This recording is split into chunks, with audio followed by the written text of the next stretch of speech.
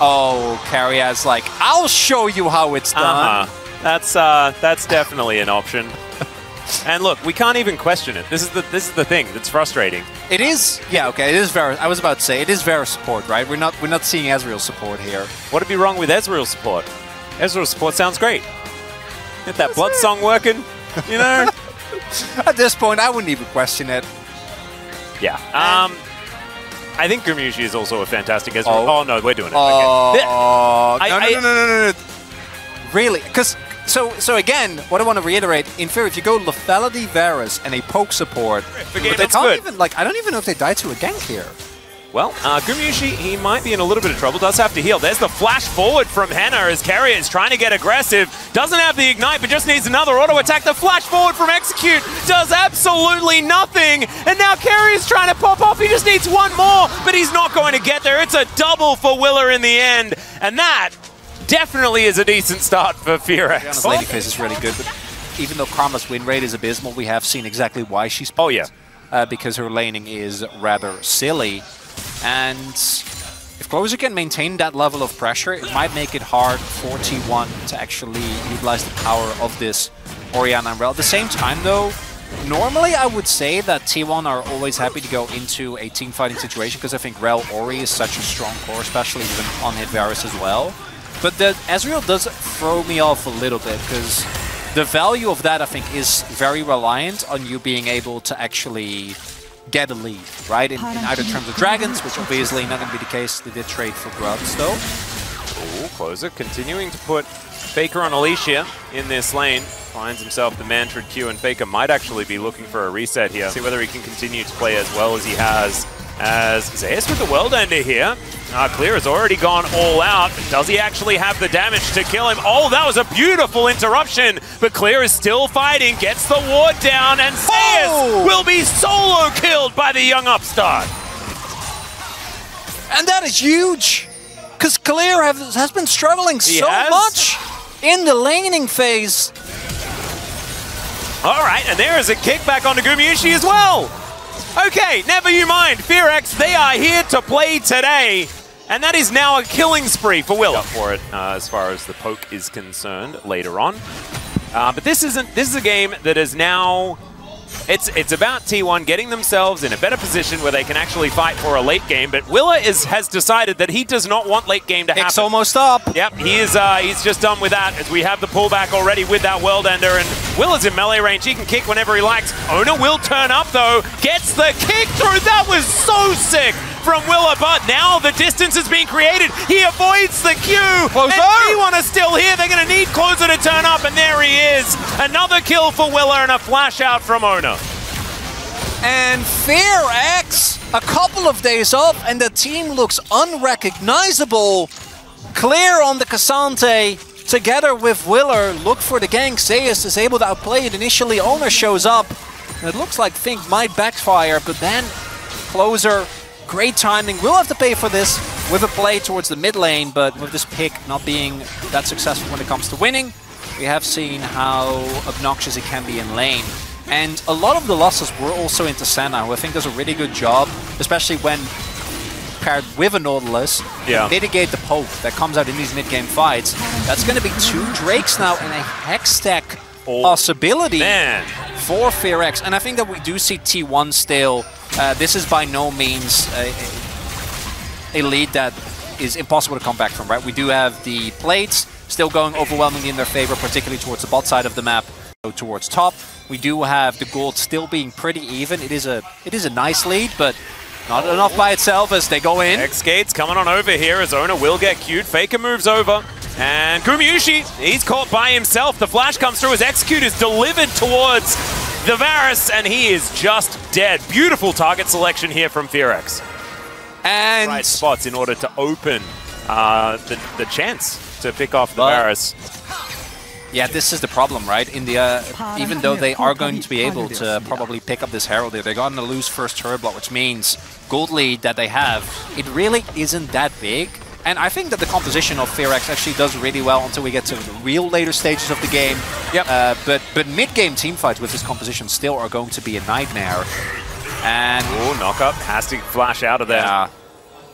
Good flash respect, because I think he was definitely dead unless he did that. Oh yeah, absolutely. Exactly what's going on. Another cancel should be able to come through here as Execute, yep, gets the handshake, and KERIA might even be in trouble. Has to flash to get himself out, and the Ignite still ticking. And that is, again, more punishment. Again, their composition, I think, falls off later down the line, but no signs of that right now, especially with how big Willer is. Yeah, and I don't think it falls off if they get a Hextech Soul either. No, I think, no, they'll be good. Nothing will fall off at that point in time. And they're going to look for Soul Point. That should be a bit of a guarantee here. Execute steals his ult. Yeah, if Ona can get into the pit, and there is a high chance that he can steal things away, as now Zeus looking for a flank angle. Okay, dangerous times. Teleport coming in from Clear as well. There's the Magnus Storm. Chains of Corruption going wide, but Zeus, he is in the Dragon Pit. Now he's out. Gets pushed away, and there is the Soul. Soul Point for Willer. Still, Zeus able to get a kill or two here, but now he has to deal with 4 people moving towards him. And FearX, they'll run over the fight, only losing Execute and securing the Drake. See whether there is going to be an answer, because it's Horizon Focus and the Malignants now completed for Closer. And Showmaker demonstrated to us yesterday that you can do a team's worth of damage with only a couple of items like that. And we'll see whether Closer can do the same thing. He's had a bit of a quiet game, but is otherwise looking fine. As all right. Execute going to drive this one into the turret. He is committed, and now he is going to be face called. Thankfully, he can do that, but that is a big cooldown now unavailable. Can't believe he would say he would commit, and then he just ghosts C1. That is good news. Going on a fight. True Shot Barrage is going to connect there as Willer now getting distanced. Ignite is down as well. They're really trying to get rid of this Lee Sin from the fight so that he can't get into that backline and make things happen. Q's coming in, but a lot of this poke on the side of FearX isn't landing until now, where the handshake comes back in. But that is an Aatrox. I don't know whether you want that one, as the Magnus Storm flies forward, and it's Gumayushi that blows him up, and now Zeus will just jump all over them, and that's a clean ace. Clean ace. Baron's gonna be gone. Dragon no longer on the table, and that's why we were holding our breath, Atlas, and I think FearX should have held their breath, because the willingness there was great. The execution, unfortunately, was not. Yeah, I don't know how much I enjoy the idea of... We really see the difference between these two teams. As good as FearX, their early game was, they couldn't hold the bluff, right? You need to just, I think you just go towards Baron and start it up. And often we criticize teams that do that, but in this scenario, I actually think it's valid. It is also hard for T1 to reliably engage onto you. You need to force them to do something. And FearX, wanting to be the team to pull the trigger. If XQ was playing Nautilus, that might have been a game-winning play, but instead, it probably is the end of the game, right? Like from this point onward, now T1 is going to siege. They're probably going to get at least an inhibitor. That's what I meant, yeah. But I do also think that now it's not looking too hot for FearX. Faker's going to shockwave the wave. Shocked wave. It was a shocked wave. There we go, something like that. As this turret is going to be taken down, so there's a little bit back here for FearX. But they're not doing too much about this, which could just mean a gap in the base. You can see Clear, he's electing to go back home. Faker could actually throw an orb in there if he would like to. Allowed to flip for the objective into Rel, which is very hard. Can take her away, so maybe. And they are going to go for a heroic last stand. We'll see what they're able to actually get out of this. Grabbing the wave here on bot. At the very least, going to get themselves a turret. Closer does have TP. Oh dear, there is not a lot of vision down here. As KERIA just throwing Qs left, right, and center. Chains of Corruption onto Willer!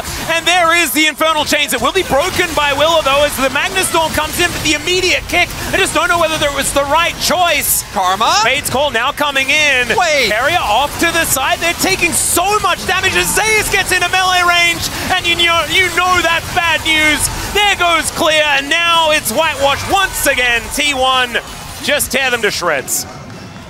And that's gonna be the end of game number 1. The deep teleport from Closer on Karma, unfortunately not gonna be enough to turn the fight.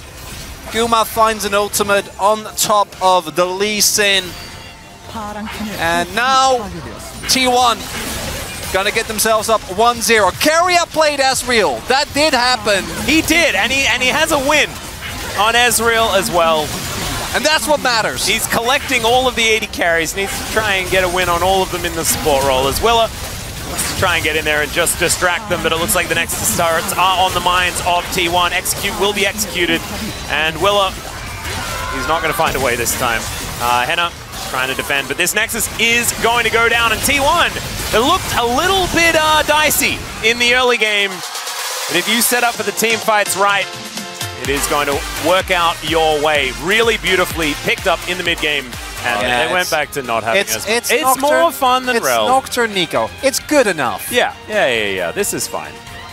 And this is also a heck of a lot of value. It means that a lot of that lockdown is still going to be there. And yeah, you don't get to do like the Magnet Storm Shockwave, but Pop Blossom Shockwave in the dark sounds pretty good to me. Sounds pretty broken. Yeah. And we will see to what extent FearX is going to be able to withstand the power of T1 playing a lot of the same parts. Obviously, the Rel is a big swap up. Now the Nocturne is going to make the team fights hard to play. And we'll get to see the Nico Sports very worried about. As what? And this are we gonna flip the lane level 1? Is the real one? Well, Execute is going to say that one is KERIA. And in fact, it was John who did it. There's a flash pulverize though, as Gumayushi's in so much trouble. The flash forward from Henna immediately, and he's going to get first blood in the 2v2. And that is how you do it. They didn't even need Willa this time. Not too much is going to happen. So Willa trying to have that early presence that we saw in game number 1. Hasn't found as much joy this time. As, all right, there's the Hex Flash, Headbutt Pulve, but Execute just going to take some fire for his trouble, and now Henna, he's in a lot of it as well. These autos starting to pile up as the Piercing Arrow comes down. That was a lot of blight, and Gumayushi gets his revenge. They're going to try and find as many of these early angles as they can. Maybe centered around the reset power of this Kalista, but it's going to also depend on Execute actually having some level of early success in these fights. Maybe isolate a target together with Willer, but the last time was extremely fast Faker. No, Henna's just going to have to flash. Shockwave comes out, and Faker turns up and says, you guys are not getting any of these minions. Oh, KERIA hits 6 there as well, if I'm not mistaken. And that means, in turn, that they can't move up to the wave. So they're going to lose Flash on Henna, 2 blades, and this entire wave. And or like the other option, right? Is that what coaches say? That it's like, I don't think you should get solo killed again. I don't know if the player themselves know that that's a bad thing. Maybe Zeus is just a big fan of the O2 power spike. You know, he's studied. Hey, that's true. I mean, there are a lot of Noguri fans here. There are a lot of Noguri fans. There's one sitting right beside you. Yeah, well, absolutely. There's one sitting right beside you too. Hey! You know what I'm saying? It goes in a circle. Infinite Noguri fans. Pop Blossom into a Faker ultimate. Yeah, you need to make sure you know which one's KERIA and which one isn't. As there's an all-out special delivery as Willa gets the little mini wall stun, and the execution is there. Gorgeous play from the top jungle here of FearX. And now Faker going to get pushed underneath the turret. There's the Shockwave Flash. I just don't know whether it's going to be enough here as the Sand Soldier comes out, and that is actually a 1-for-1. Just absurd. V1 out of that closer. Thought he rounded the court, maybe could have flashed away from the final damage to the ball. There is Execute. There's a flash pulverize. Headbutt back there as well as Pop Blossom grabs 2. And now Henna is the target. He just pops. Oh, I didn't even think that was necessarily a bad move by Execute, but it just got outplayed. Really good positioning there from KERIA on the Pop Blossom. Henna needs to be in close range to do damage. And Plate's going to be picked up here as well, because it's just too strong if it does all just work out. As Willa going to come in, grab himself some grubs. Should be 3 going over to them. They want to stick around. Might not care. We have Herald spawning in about 45 seconds, so just a no grub game. Huh. So no mites. No scrubs. Yeah. You like that song? I'm a big fan. Always TLC. Was a little bit, I felt like that song was basically the same as, what was the really famous Ed Sheeran song? If you listen to a mashup of No Scrubs, Chronicler, if you are both an Ed Sheeran and a TLC fan. Ironically or unironically. Hey, I don't believe in ironically enjoying music. I think you just enjoy it. That's fine. That doesn't need to be ironically. Just enjoy it. It's fine. You can like stuff that isn't highbrow. Well, I mean, you could just I mean, it depends. You know, it's like if you're the person that wants to do that. I'm just trying to get as many people to tweet at you as possible. Is what I'm going for. T1 going to back away after taking themselves the dragon. KERIA are not going to be able to grab anything here. Oh, I felt it. Jonas Strong felt it as well. Thinking that maybe there was a swoop afoot. That was the objective, which in that case wasn't going to ever happen. Or you need to commit. Ooh, flash. Oh. Commit flash. Willow just commit his. He's just going to grab himself a Rift Herald. Wow. And, yeah, Zeus just wanders away. He did Umbrally Dash as Emperor's Divide comes down. Now Execute's going to come in, but Closer might just die. No! It is going to be Execute that helps lock it down with a hoof. As the teleport came in from Faker as well. I think Closer's out of this fight. There he goes. Faker locks down that kill, so a 4v4. As Faker's still looking to come around, and KERIA Pop Blossom gets into the backline alongside the Paranoia. Henna's still alive for the moment, but Clear now looking to try and clean this one up.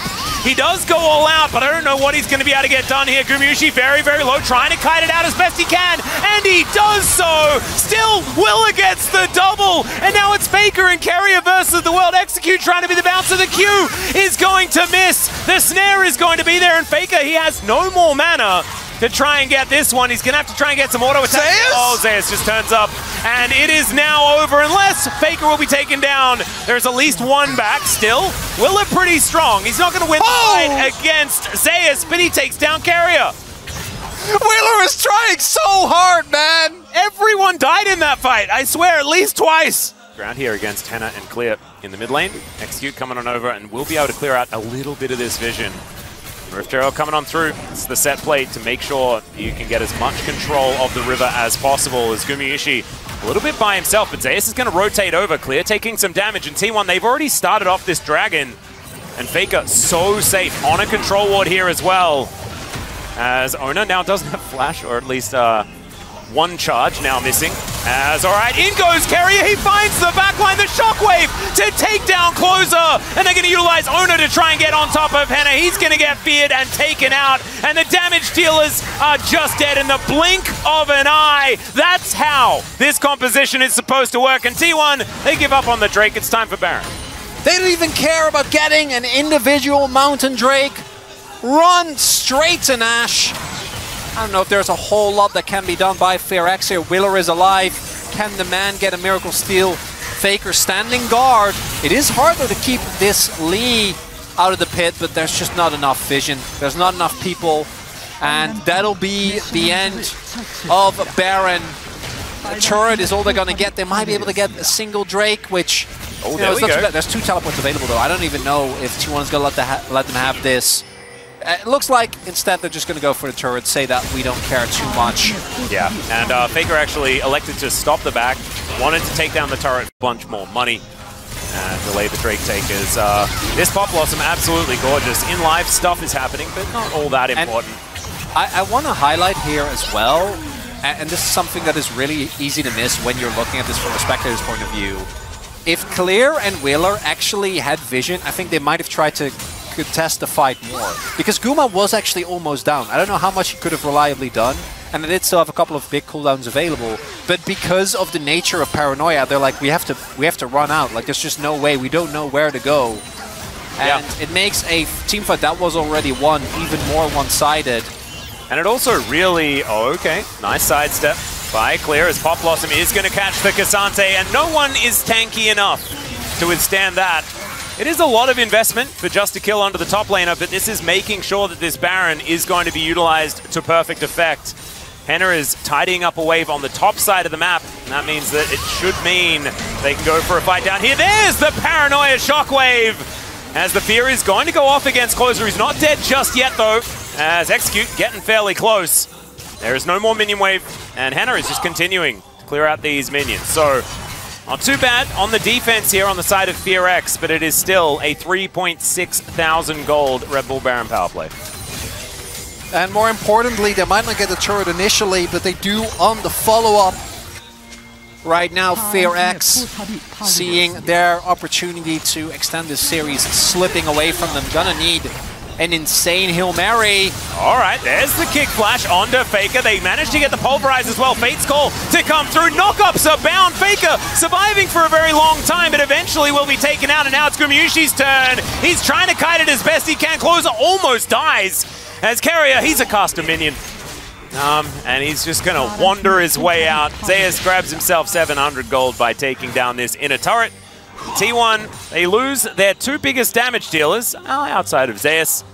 You don't have Baron buff. Well, KERIA is just... he's pretending. And Henna is not going to buy it. But there is an Aatrox, and now there's a very dead Kalista. Zeus, that's a lot of items you have there, sir.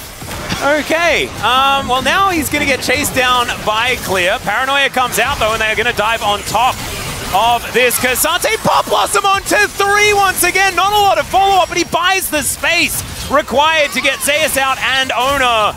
Willer in a bit of trouble here as well, and man, KERIA is playing his heart out today. You went for Shirelli second as well. And of course there's a little bit of AP on that item, but we've been so used to seeing the Nico mid. As he's going to find 3 again! And another Paranoia comes down. Henna in a bit of trouble. He should get taken. Oh, well, actually surviving for a very long time. KERIA trying to limp his way out. Ona going to be able to get a drive-by onto the Kalista. And he's also very tanky. Doesn't die. Yeah, and there's just no way for Closer to be able to get in there and do damage. As now KERIA going to put a couple of versions of Faker around the map. Oh, wow. I just realized how overpowered it is to transform into Faker and make it so that there's 3 Fakers. It's 3 global taunts. Frozen Heart and the good item. KERIA did the most damage in the game. What? Okay. Well, I guess that's what happens when you land amazing Pop Blossoms. It might be slightly changed now after Zeus does all of Closer's health bar.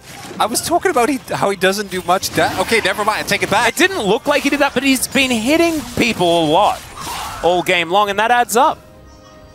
I don't think this is the game where he has T1... an elixir of iron, I don't think this is the game where T1 is no longer getting away with it. I think this is yet another one.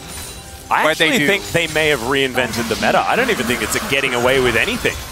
I think we're just having a glance into the future. T1, they're the knowers.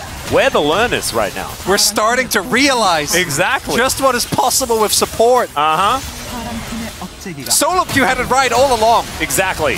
All of those Xeraths that were telling you that they're relevant. They are!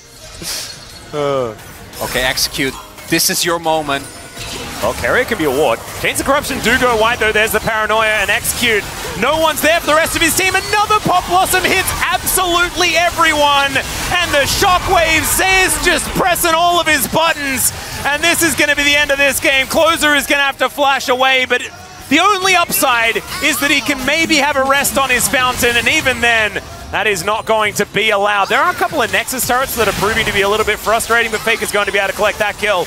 And KERIA is going to take a well-deserved rest, as T1 will say goodnight to this game. I tell you what, though, POGs are sometimes difficult. This time, it isn't, you know? No. And that's nice. Yeah, it's been there for a while. I love the paper. Don't you worry. Up until the mid-game, I was like, yeah, Owner actually playing a clean game and not get Faker. Yeah. It's